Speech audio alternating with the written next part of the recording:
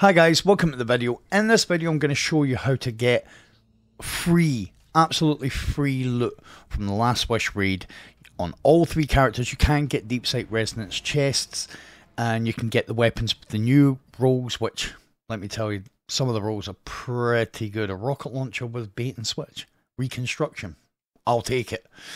So, I'm going to show you how to do this on all three characters, but on one, I'm going to show you on two characters, but on one character I'm going to teach you a new skill if you don't already know it. I'm going to teach you how to shatter skate. And I know that already there's some people getting their excuses books out. Oh, I can't do it, I've tried it, blah, blah, blah. I'm going to show you exactly how to do it. I am doing it on controller, so anybody can do this. You literally need you to press 3 buttons quickly, one after another. That is it. That is literally it. I'm going to try and show you the timing.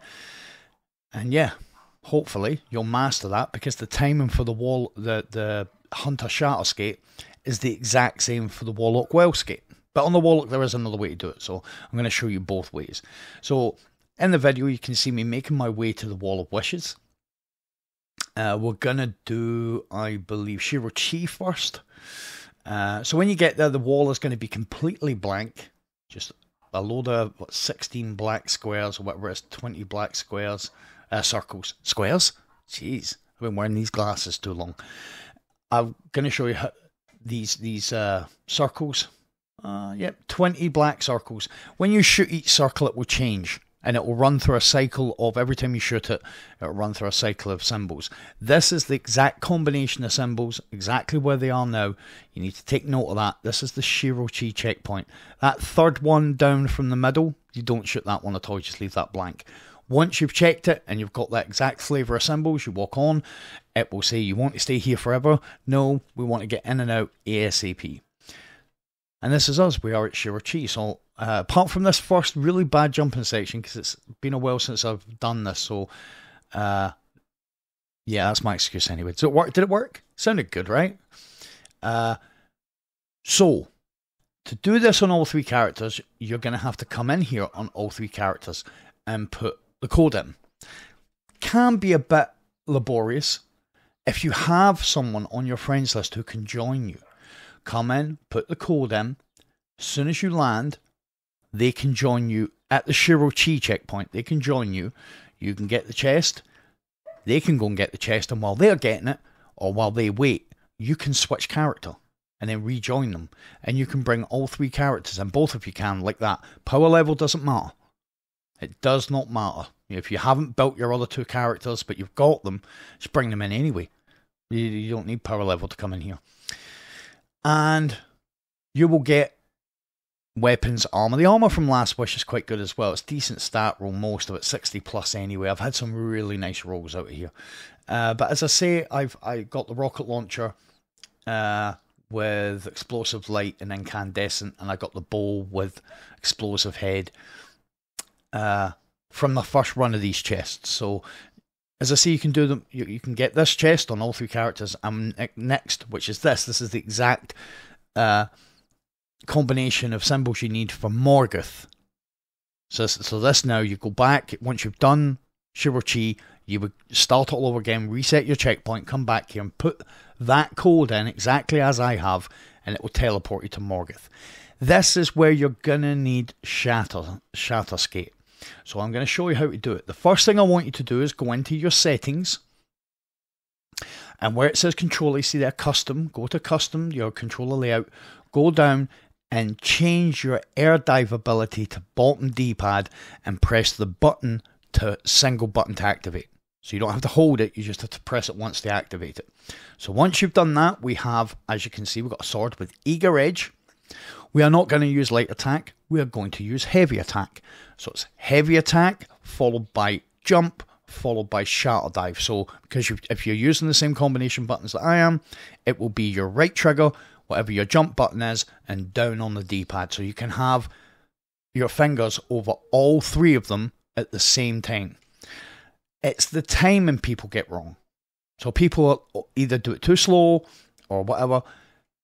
You've got to put your sword away, because when you pull it out, you'll see on the bottom left, you'll see eager edge appear.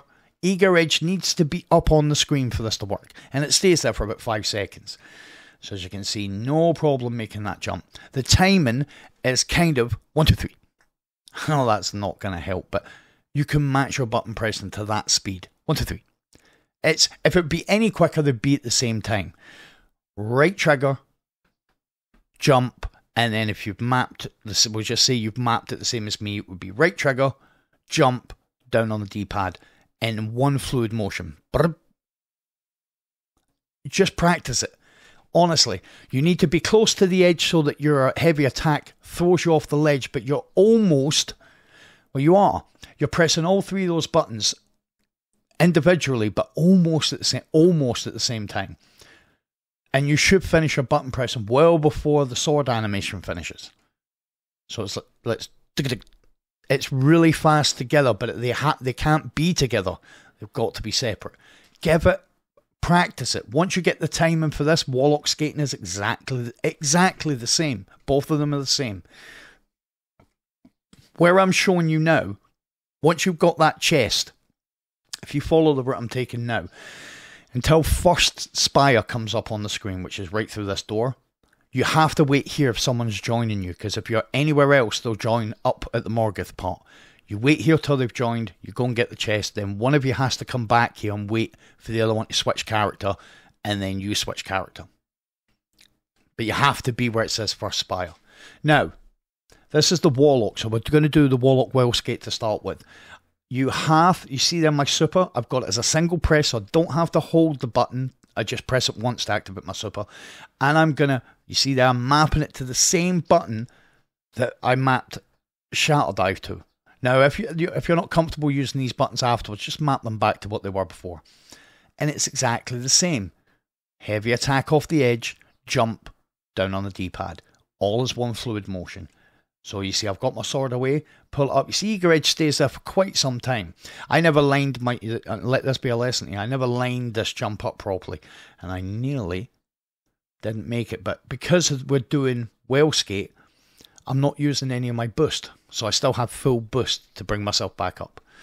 So that is how to Well Skate. Remember, put your sword away, get to the edge, bring your sword back out. You'll see Eager Edge, heavy attack, jump, super.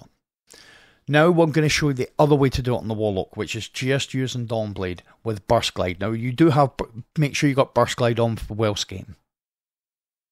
And what we're going to do, I've got Icarus Dash on and I've got Heat Rises. So I've consumed my grenade to get Heat Rises, jumped up in the air, and now I'm just going to use my dash button while I'm in my super, because you basically get Icarus Dash for the whole time you're in your super. Now, I'm playing on PlayStation, so my dash button, same as most people on PlayStation, will be circle. I think it equates to red on Xbox, and map it to whatever you want the dash button on PC. This was all done on console, so it took me maybe about 20-30 tries to get the Well Skate to the point where I could do it consistently. Once I could do the Well Skate, I could do the Hunter Skate first time, because it's exactly the same timing, and I mapped the buttons to be exactly the same as well. Titan does it really easily. Line rampants, a sword, catapult lift, and you just have to manage your boost. So you'll boost up in the air, you'll cut your boost off, leave it a second, then sword swipe, and then continue. Boost, cut off, sword swipe. Line rampants recharge your boost the longer you're in the air.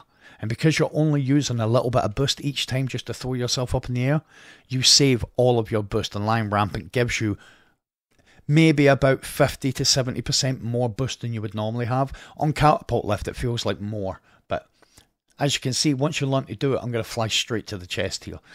And that is how you do it.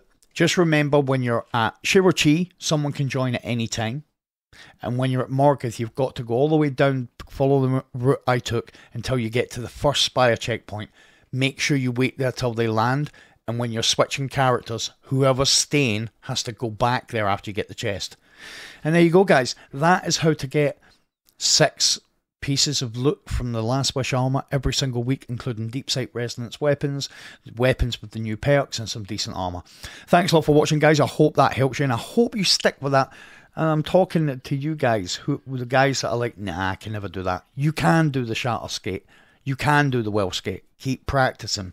Leave a comment and let me know if you managed to get it. Thanks a lot for watching. I hope you enjoyed it, and I'll see you guys in the next video.